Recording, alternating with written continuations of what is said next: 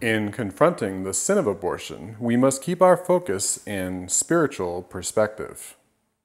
The Bible tells us, our battle is not against flesh and blood, but against principalities, against powers, against the rulers of the darkness of this world, against spiritual wickedness in the heavenly places.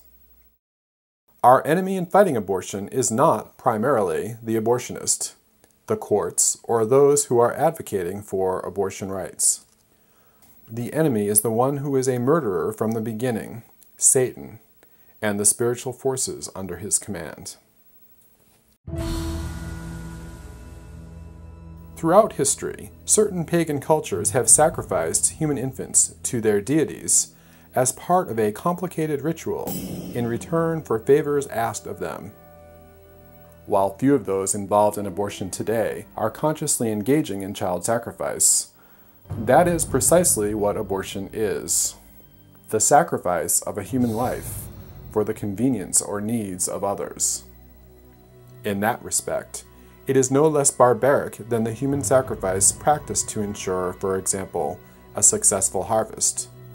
But beyond this, there is a spiritual, satanically inspired dimension that gives frightening realism to abortion's identification with literal child sacrifice.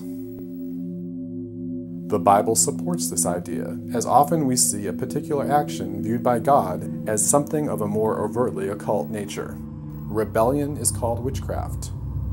Immorality is likened to idolatry. Hatred is akin to murder. And thus abortion is child sacrifice. To discover the origins of child sacrifice, we can examine a key passage of Scripture. Genesis 19 gives the account of Lot and his daughters, some of the early ancestors of mankind. And Lot went up from Zoar and stayed in the mountains, and his 2 daughters with him. Then the firstborn said to the younger, "Our father is old, and there is not a man on earth to come into us after the manner of the earth." Now it so happens that there were men available just a few miles away geographically, but they meant something different. The earth is, throughout Scripture, a symbol of the fallen, unregenerate realm. James tells us that there is a wisdom from above that is pure and peaceable.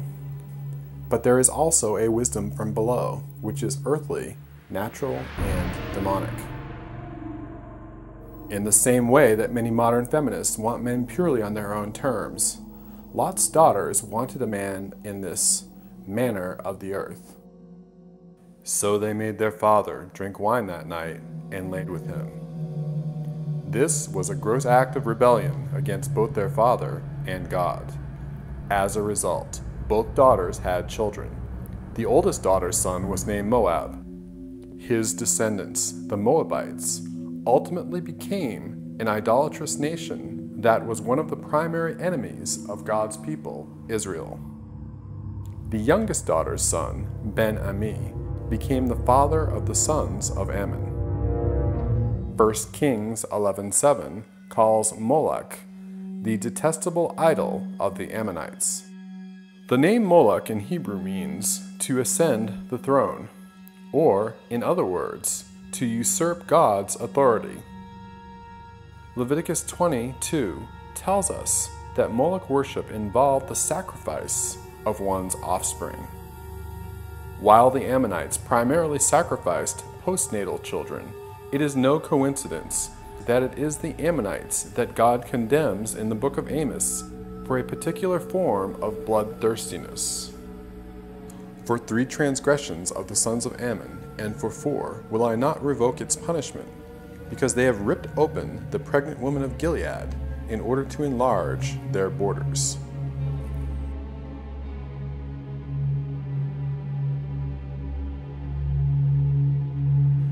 To enlarge one's borders is a biblical metaphor applied not just to land, but to extend the boundaries of acceptable human conduct. How common this is still today, as we hear cries of, "It's my choice," and "Keep your religion out of my life." And they built the high places of Baal that are in the valley of Ben Hinnom, to cause their sons and their daughters to pass through the fire to Moloch. They have built the high places of Baal to burn their sons as offering to Baal. Here the Bible implies what modern archaeologists and anthropologists have recently discovered, that Moloch and Baal represent the same pagan god.